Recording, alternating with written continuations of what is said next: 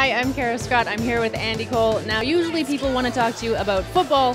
I want to talk to you about poker, though. Tell me about poker. How long have you been playing? For me, I'm a bit of a novice to it. You know, I've just taken it up recently, and I think it's the kind of game that you can enjoy with your mates if you're just starting to get into it.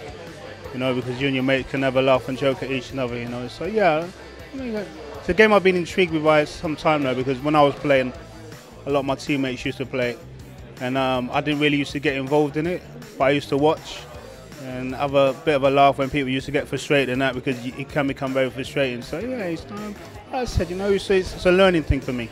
So since you're coming into this, as you said, kind of like a novice, what do you think are some of the qualities that would make someone really good at this game? What do you need to sit down and win?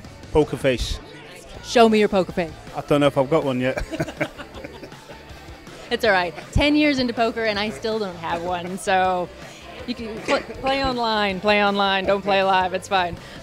Let's talk about how sometimes we live the game.